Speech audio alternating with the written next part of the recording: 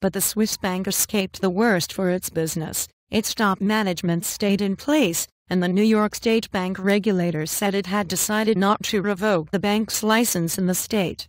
U.S. prosecutors said the bank helped clients deceive U.S. tax authorities by concealing assets in illegal, undeclared bank accounts, in a conspiracy that spanned decades and in one case began more than a century ago. And this case shows that no financial institution, no matter its size or global reach, is above the law, Holder said at a news conference in Washington. And the Justice Department has not frequently pursued such convictions of financial companies, especially large ones that could become destabilized following an indictment, but U.S. politicians have pushed for tougher punishment for big banks in response to the 2007 to 2009 financial crisis. Credit Suisse will pay financial penalties to the U.S. Department of Justice, the Internal Revenue Service, the Federal Reserve and New York's banking regulator, the New York State Department of Financial Services, to settle the matter. It had already paid just under $200 million to the Securities and Exchange Commission. And we deeply regret the past misconduct that led to this settlement, Credit Suisse Chief Executive Brady Daugen said in a statement. We have seen no material impact on our business resulting from the heightened public attention on this issue in the past several weeks, he said.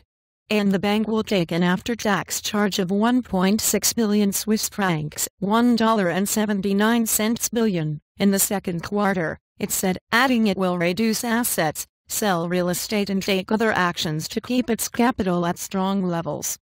Credit Suisse is the largest bank to plead guilty to a criminal charge in 20 years, Holder said.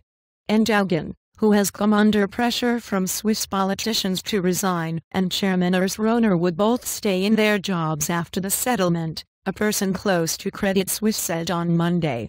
Credit Suisse declined to comment. Hand-delivered cash in the United States has been trying to wrest client data from Swiss banks in a long-standing spat with Switzerland and its strict bank secrecy laws. The standoff has already forced Wegelin & Co., the oldest Swiss private bank, to close shop after a guilty plea to charges of helping U.S. clients evade taxes.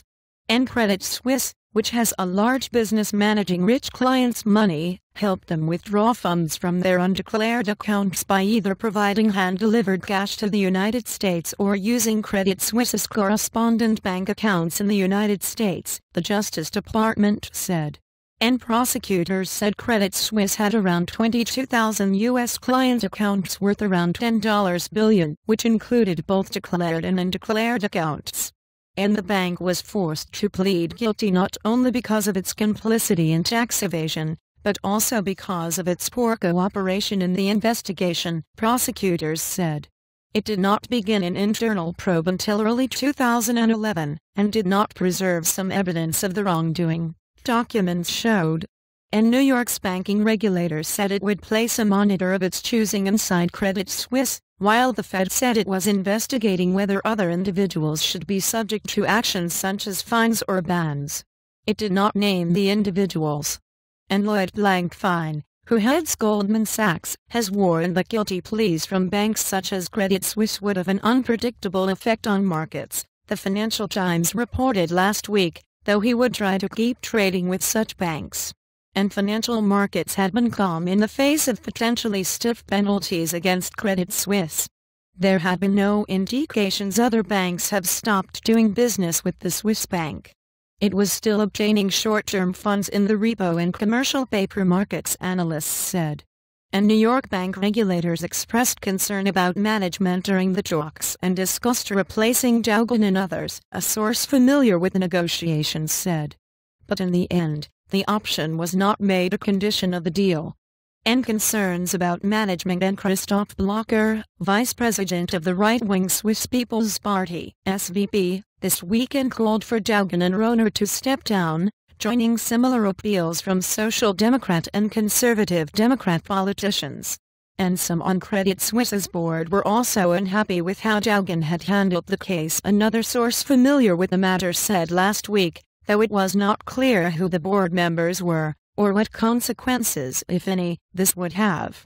And they were blaming Jaugen for the fact that the bank's U.S. woes were dragging on for far longer than the case of rival bank Hughes, this person said, which settled a similar probe in 2009 by paying a $780 million fine.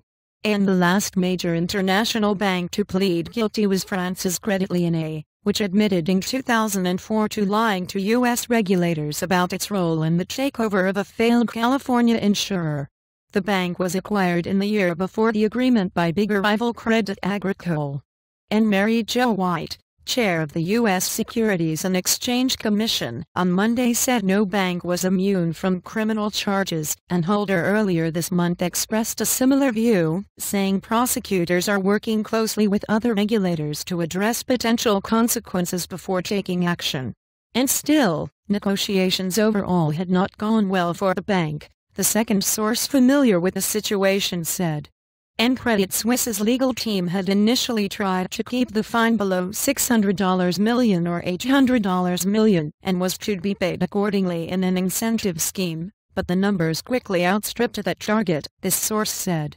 And $1 equals 0.8916 Swiss francs. And reporting by Aruna Viswanathan in Washington, Karen Freifeld in New York, and Oliver Hurt in Zurich. Additional reporting by Dan Wilchens and Richard Ling in New York and Dumi Dema in Washington. Writing by Dumi Dema. Editing by Carrie Van Hall, Jeffrey Benko, Bernard Orr and Mohammed Zorgham.